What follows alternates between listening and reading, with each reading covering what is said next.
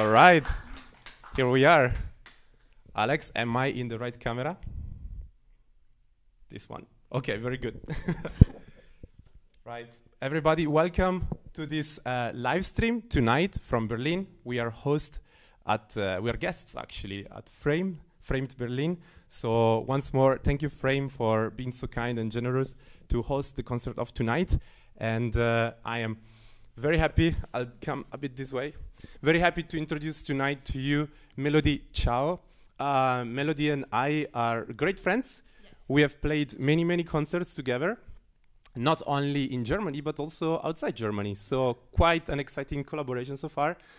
Mélodie has been so kind to be the guest of tonight. And I know that you are hosting a series of concerts already, live streaming. And wanted to ask you, since you live stream almost every week already, every week. Yeah, every week. And you told me you took this as a challenge somehow. Do you want to tell me how you feel about that? So many concerts for an artist like you. What does it mean for you? Well, that's a very good question, since actually today I'm jumping in because you contacted me, I don't remember exactly, something like Tuesday. And actually I'm doing my concerts every Thursday now. So yesterday I played a totally different program. And since, you know, we are doing these live streams, it stays on the internet. So I cannot play today the same program that I played yesterday because it's not in Berlin and then in another place. It's all in the same place. So like it's a challenge, but personally I work well with challenge. I love it. And I like to, you know, push myself to see what I'm actually capable of. So, but I mean, today we actually found a very good solution for the program, which is like which was not supposed to be classical, if I understand well. Yeah. So, like your festival, it's so flourish, and you also do a lot of jazz and other kinds of music. Mm-hmm. So today I tried to make it not as classical. It's gonna be very classical, you'd see in the way it's written, all the music. But it's the whole program will be from Chinese influence, you know, Chinese music, piano solo. So for who doesn't know Mélodie already, and that's a pity, so go check out everything that Mélodie already has online, on the web, and on recording, because you are a classically trained musician, but I like to say that you explore different fields and different areas of music genres, and that's very special of you. So tonight, what you were saying is that there is a classical background in some of this music that is actually from the southeast part of the world. Let's say you said like actually world music from China in a way, so a big influence. Let me wrap up this presentation just saying why we are here tonight. As you know, every live performance in the past 2.5 months, almost 3 months, has been shut down. So as a mission with some friends, we decided to keep up live music, and we started live streaming in a living room where Mélodie actually was also with Elizabeth. And that was about a month ago. We played some trios together, and the concept evolved, and thanks to the collaboration with Frame tonight, we are here in this amazing space, and there is a pretty great deal and great support by Framed, which is actually the double up of every donation that comes in tonight. So show your support to the artist and your generosity. Make it so that live music can keep going and can stay alive. So support the musicians, especially tonight, Mélodie, and also tune in every Friday for the concert series that we are live streaming from Framed. I think I will jump in real soon to ask you more questions between the music. Okay. Just wink. Good. Wink at me and I will come there. I just wanted to ask you the title of the first piece. Yes. So I'm going to start with the biggest piece that I prepared for today, actually, which is the Yellow River Piano Concerto. And this Yellow River Piano Concerto was arranged in the 70s by a group of people, like there are altogether maybe 9 or even 11, we say, people who participated, but mainly 2 composers and pianists. So that's Mr. Cheng Zong-in and Wang Hua-Chu. Not that you will remember the names like that, but yeah. And at the basis, they arranged it from a cantata, the Yellow River cantata, that was written in during the Second World War, actually, by a Chinese composer that's considered as a national hero. So this cantata, it's actually kind of, if you want to compare it, we can compare it to the Leningrad, the Shostakovich Leningrad Symphony. It had the same meaning behind it. 4 movements. I arranged it for piano solo today. So yeah, enjoy. And I also wanted to add that tonight we have some of the closest friends of Mélodie here. So equally distanced at 1.5 meters for safety reasons, so don't worry about that. I will ask everybody to put your hands together, make some noise for Mélodie, and enjoy the concert, everybody.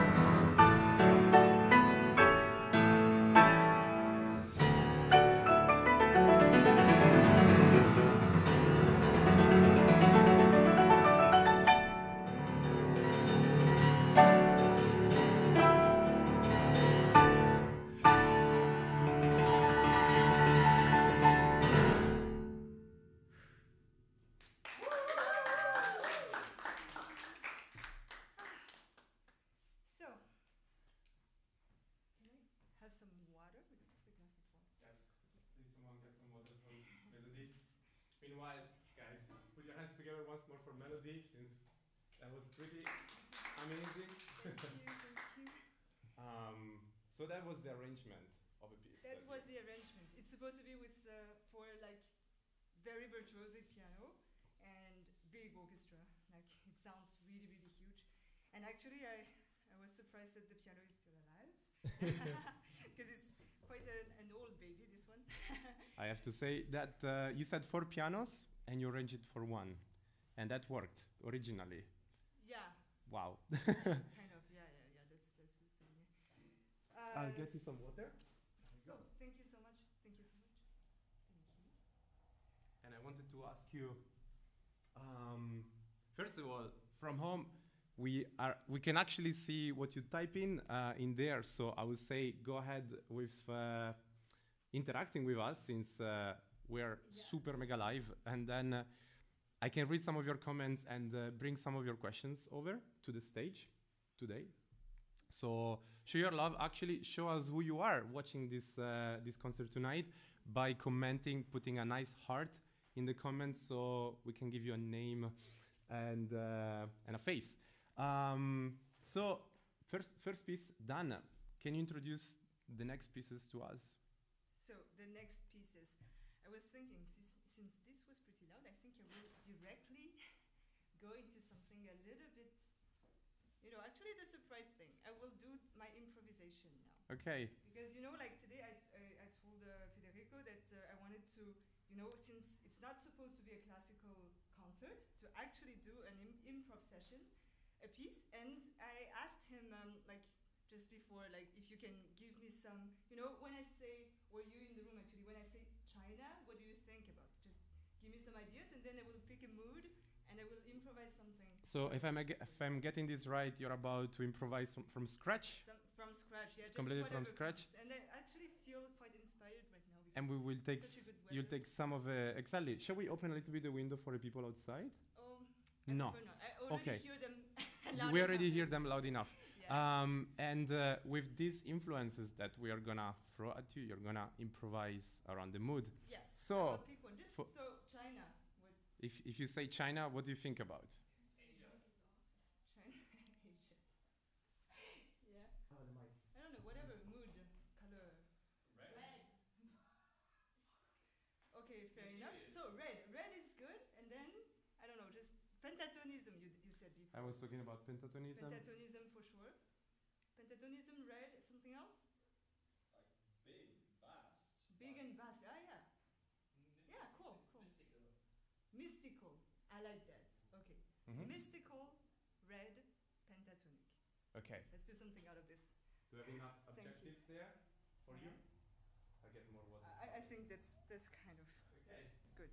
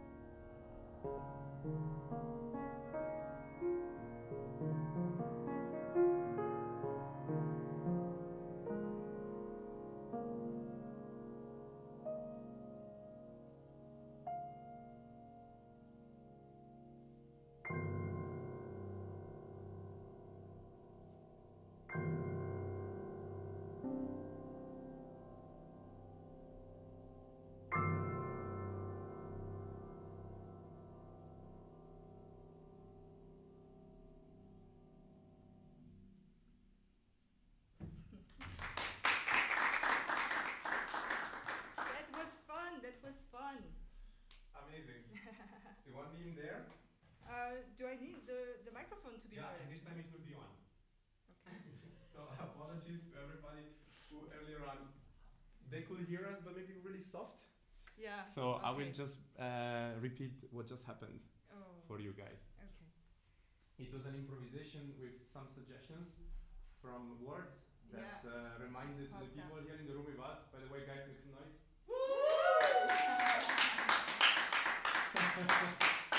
It's amazing. It's crazy how after 2.5 months of empty rooms, this feels already like a concert hall. Yeah. Compared to what we've been doing with a large audience of 5 people. My God, yes, 5 people. It's happening. So slowly, apparently in Germany, we're already in phase 15. Yeah, actually, it's kind of allowed. Every day we have a kind of like new rules involving what people should do, and so far we've been actually allowed to have some people in here with a good distance between each other. Yeah. So yeah, the piece you just played was an improvisation with some flavors. Yeah, so there was, so we took 3 words. There was pentatonism that you called. So pentatonism is basically the Chinese music scale. It's like this. That's pentatonism. Yeah. And it's made of 5 tones that are actually instead of a 7. The 13 tones that we use in our Western system, the pentatonism selects 5 of those tones, and they sound very exotic. So if you play them slowly, you they can actually also sound harmonious, which is why actually in pop music you use a lot of pentatonism, much more than you think, because it sounds very assonant. Right. Yeah, you see, and assonant. Absolutely. So we had pentatonism, we had red, and for me red is just passion. I don't know, I don't see. Revolution. I see passion. So there was a little bit of like passion, and there was also mystical. There was this, and for me, mystical is these bells. You have these bells in the Eastern, not churches, temples, of course. And I don't remember. We had the discussion before, but it was your Iskander that see colors in harmony. Is it your case also that sometimes you can perceive a color while playing? Definitely, yes. For me, like, actually, I don't, when you just say a red, like this red, I don't affiliate it to any of the 12 tones that we know here. But like, for instance, G minor, for me, it's definitely a dark blue. Yeah. That's always been the case since I was like 7. Dark blue, that's very clear. And then some other tones, they change a little bit. Like D major, that for me is like golden orange. Yeah. And that's such a beautiful thing that's why sometimes your music, in my opinion, has the flavor of Messiaen somehow, because he has this way of decomposing music into sounds and recomposing it as a window of a church, as he used to do actually, watching these beautiful colors. So sometimes I listen to your music and I see these mosaics of colors. So it goes back to Messiaen and his incredible language. But yeah, I know, right? It's amazing. I love it, and you know that. So, moving on. Yes. Can you introduce to us what's gonna? Yes. What's gonna okay. happen I'm going to continue with a piece that I actually composed for. Actually, it's a piece that's called "The Bells of Victory." At the beginning, it was "The Dawn of Victory." Now I renamed it "The Bells of Victory" because I composed it just at the beginning of the coronavirus crisis, and when it was still just in China, in Wuhan, and I dedicated this piece to all the fallen health workers during this crisis. So now I hope it's going to be a victory. It's already a victory in a lot of places in the world, and So it's a I piece hope to it's the gonna be memory the case for and us. also yes, a piece with to the hope. memory of all the health workers that died, and they're real heroes. So, ladies and gentlemen, Bells of Victory, composed by Mélodie Zhao. Enjoy.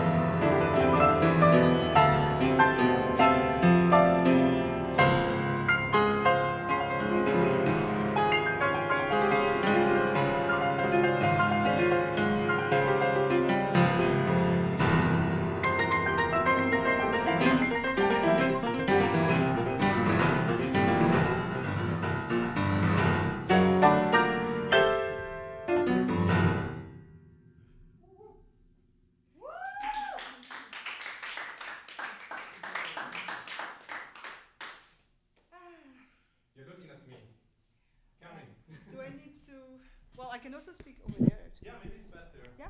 Yeah. Let me crank it up a bit. Here we go. Say test. Test. Very good. Sounds good. All right. So that was the bells of victory that I composed in March. And those were definitely some bells over there. Yes. At the end, yeah, At you the know, end. the victory. And I actually had the chance to create this piece just at the last concert that I gave publicly before the lockdowns. Okay.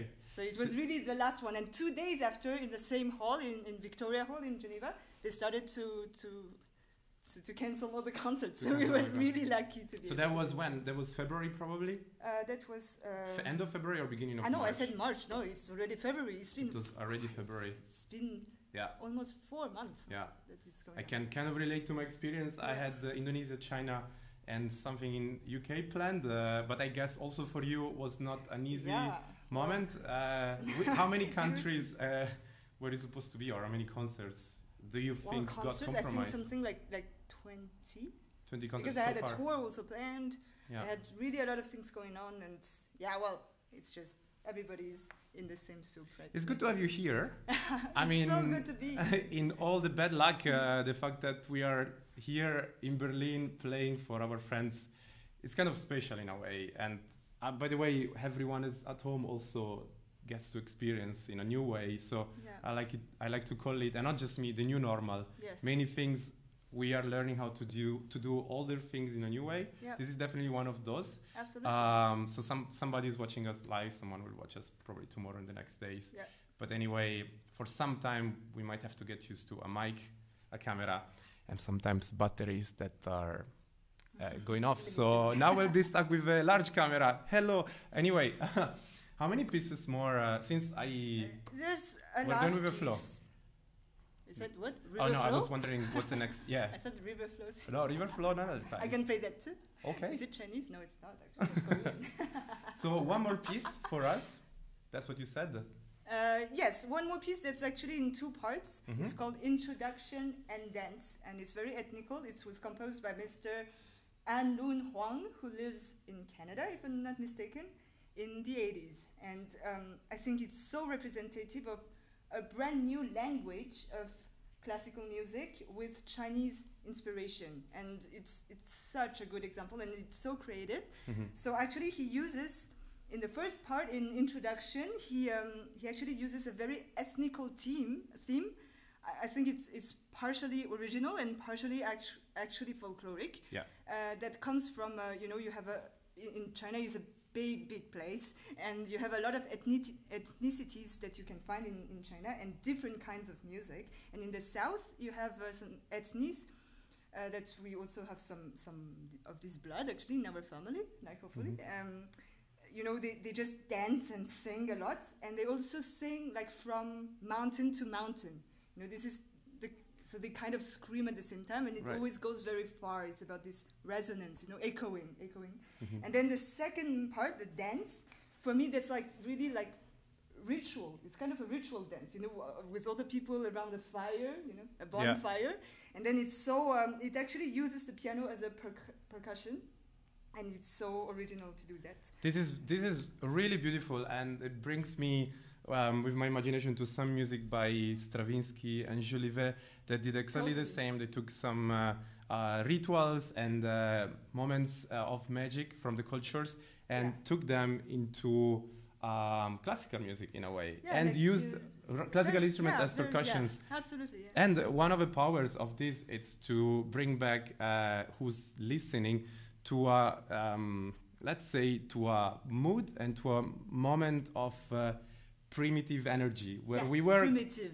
we were connected because we were in a cave dancing around a fire. Yeah. And this is how music was born. This is how societies were born, like families and nuclear families, and then larger and larger. So music was at the center of these spiritual moments. So I'm really looking forward to listen to this. Yeah. And since it's the last piece, maybe I will also wrap it up from my side. Okay.